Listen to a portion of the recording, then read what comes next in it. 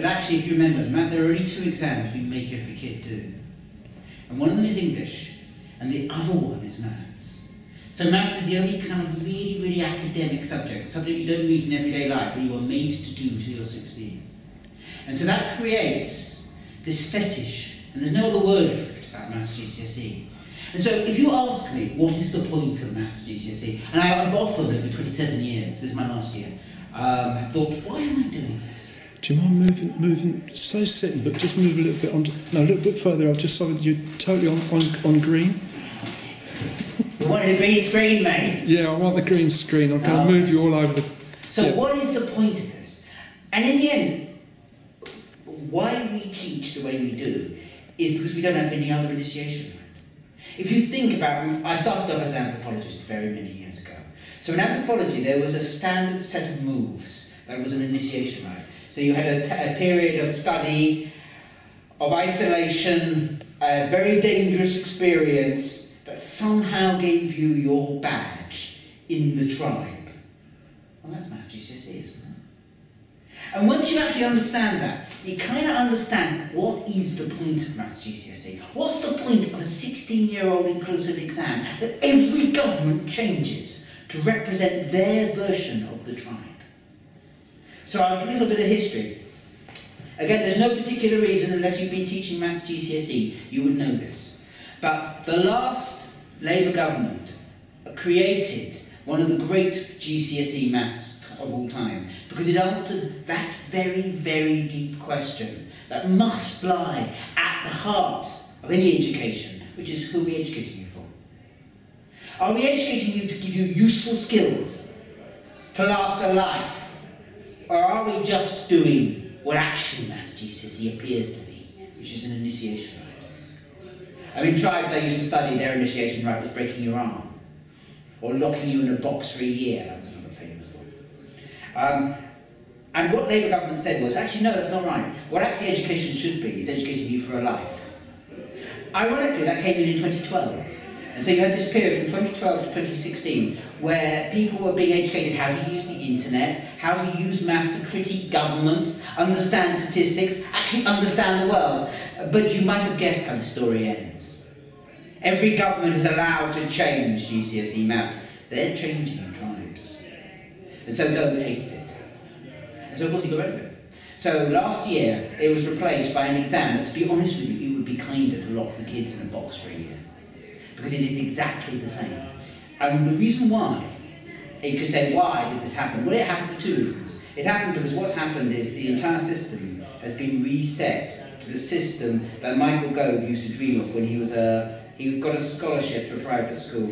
And so he was a poor kid and a private school kid who used to read an Encyclopedia Britannica. Not that I'm obsessed or anything. And it's that kind of exam, so it's an algebra test, so there's no use. It's the kind of maths that when a kid says, why am I ever going to have to do this in the whole course of my life? The answer is, you're never going to have to do this in the whole course of your life, ever. And the other people who changed it are the universities. Because of course, in this system, one of the things that New Labour did, by trying to persuade everybody to go to university, they are actually changing the initiation rites of the tribe. And that's actually a very important thing to understand. That education has this role. We tend to think of it as in terms of the New Labour exam. Everybody is learning to understand their world. But actually, that's not its purpose. That's not the purpose of universities. The purpose of Will's story, why universities, everybody likes them to critique. What they really mean is everybody likes them to have the society looking at the way people are learning and valuing it and judging it. Because they stand kind of as part of that initiation rite, part of that sorting process by which a group of people are trying to label every one of them as this or that, in terms of this or that scars. So they're part of this universal circumcision, which is really where you have to place the way institutionalised education gets understood. And that's why things like the internet are so difficult for universities. It's not impossible, and I'm being very bitter here. I have all kinds of very bloody histories in universities. You do need to know that. One of the things that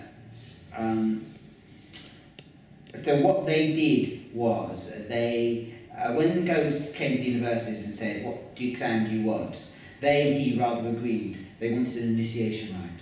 They wanted a nice selective exam where only about 5% of the people could actually do it all well, which is remarkable, and then sets up an exam that's actually at odds with the old exam, but also at odds with what you need an education system for, and actually what the internet exists for. And one of the curious things that's happening in maths at the moment is you have this terribly selective exam, but its effect has been rather different, because we make everybody do it, than I think it was intended. So what the universities had wanted was a nice selected exam to make Exeter University special, and to make Oxbridge special, and to make the Russian universities special. What you've actually got is an terrible growth industry of the internet being able to answer this maths GCSE. So there's never been a maths GCSE I've ever taught that you could look up so easily on the internet. That's not designed, that's just because the internet has changed to cope with this initiation rite. And so we're in this very strange situation where you've got universities and a government who are wanting to impose the initiation rite version of education. And yet you've got an entire chaotic system that's capable of totally subverting it, and maths tutoring has never been so busy. I said this is my last year. It's my last year in case you wondered, because epilepsy means I can't count anymore. And if you can't count, you do have to give up maths tuition. But I've never been so busy. Because I'm part of that kind of bubble where the internet tuition kind of finding out through indirect sources how to learn this very boring, very formulaic exam. And that isn't getting any better. So this the new GCSE also allows you to use any calculator. Well, there happens to be on the market a calculator that can solve all of maths GCSE if you're told about it. And so you have this very, very strange situation. And oh, by the way, in case you wondered, the people who know about the calculator that can solve maths GCSE, I've never known a non-private school teacher know about it. I've never known a private school teacher not know about it. But one of the things the internet is changing is that system. So Gove imposed this system that was actually very, well, my honest opinion, I think he was wanting to go for a class system. And I was thinking he was wanting to have a system that was really imposing a very hierarchical version by which he understood a version that selected those group of people he wanted to do education. But what technology is doing is subverting it. Even on the level of the technology, even on the level of my ACE calculator, it's called a class whiz, however you want to recognise it, 991ES, if you want to pass your GCSE, and it will do it. But the knowledge of that, and the kind of the bubble up of the tuitions, the tutors will also know about it because it's our job. And the internet will all know about it because it's its job. It's subverting any education system. And so this exam, this attempt by the universities and by Gove to have this very, very pointless exam that is just the equivalent of breaking kids' arms, is the last gasp of a certain sort of power system that says we're in charge of education, education is initiation, we're sorting the tribe. And is actually undermining itself because because it's creating this terrible drive within the internet, within the fringes, to work out ways to teach this, to make it relevant, but also just to simply subvert it because it ends up being formulaic. And that actually makes it all quite interesting, because the role of higher education in that system, they're likely, they're going to be divided. So you're going to get half of them. And I know lots of wonderful higher university teachers from my old university teaching days, and I'm really not knocking all of them. But I also know an awful lot of sods who would really rather like to control the internet. One of the things you've got in the current system being really, really spearheaded by Maths GCSE is a system that is the power, the last gasp of the old system really trying to force itself on the system of education that was based around people actually learning for all their lives. And I think it's going to crumble, actually, if you want my opinion. It's one of those things you don't know at the moment. It could still win. It's like, oh, well, like Brexit. It could still happen. But it's feeling increasingly unlikely. So it's very interesting. It's very interesting to be at this point in education and that kind of conflict.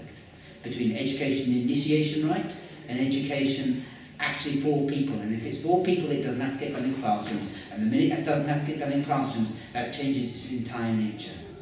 And it becomes very uncontrollable. Which universities are worried about. As I said, some of them aren't, some of the clever ones. And the clever academies are expanding to actually cope with that. But big universities might not have very many places to go on that. So I think I'll probably just stop there on that thought, for you will. Okay, thank you.